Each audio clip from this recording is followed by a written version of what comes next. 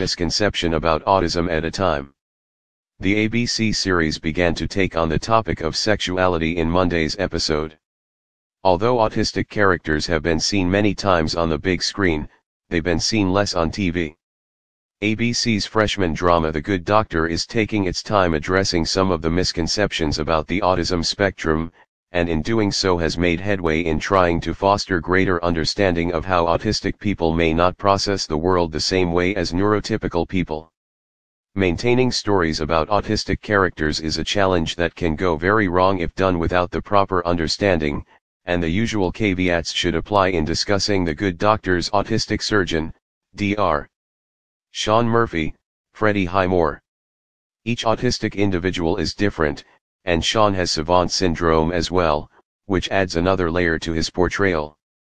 Nevertheless, he does exhibit some of the typical behaviors consistent with autism.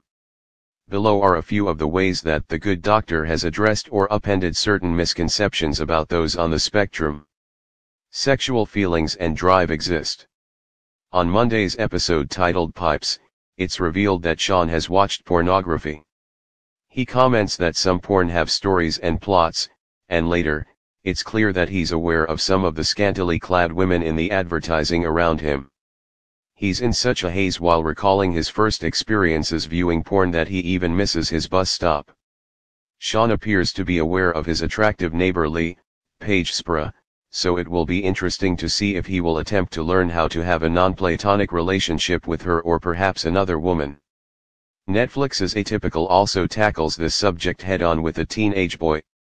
Feelings can be hurt. Shaun knows when he's being mocked, and even if he won't necessarily show it, that doesn't mean he lacks emotion. The prank that was played on him in childhood by a girl who tried to get him to expose himself clearly left him wary of the opposite sex today. But his feelings are hurt because human connections are important to him, as much as he may seem like a loner. Atypical behaviors can improve. Autistic people are not doomed to have the same exact behaviors they've had since childhood.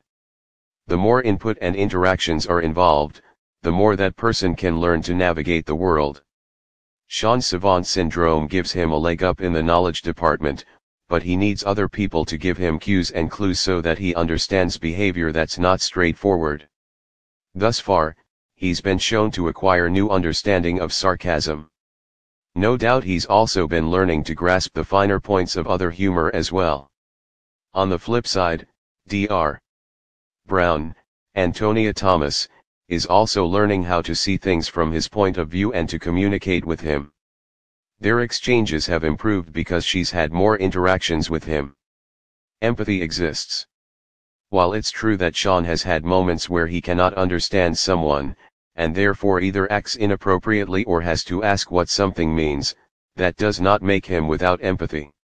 In the first episode it's shown that he's inspired to be a doctor because of losing a beloved pet and then later his brother. He knows that saving lives won't bring his brother back, but he wants to stop others from dying and suffering in the same way. He has a generosity of spirit that drives him in his calling.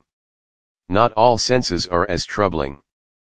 It's been shown in most portrayals of autistic people that the use of headphones can help to cut down on the auditory overload in the environment around them.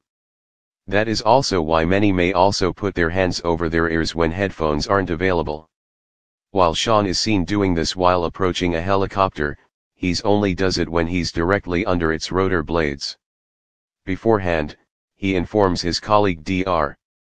Brown, Antonia Thomas, that he doesn't actually mind the noise. In fact, he seems to welcome it because he's fascinated with how helicopters work. His interest in the machinery makes the accompanying noise just part of the package. Some behaviors can be managed. In flashbacks Shaun is seen rocking when he's under great distress.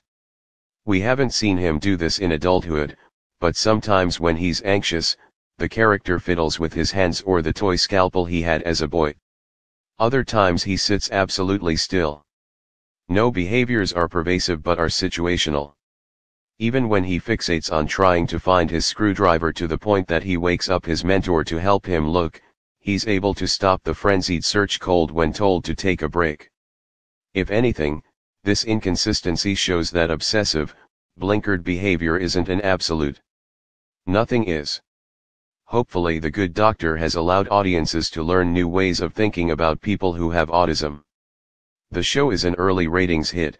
Check back with IndieWire to see how someone in the autism community assesses the show. The Good Doctor airs Mondays at 10 p.m. ET on ABC.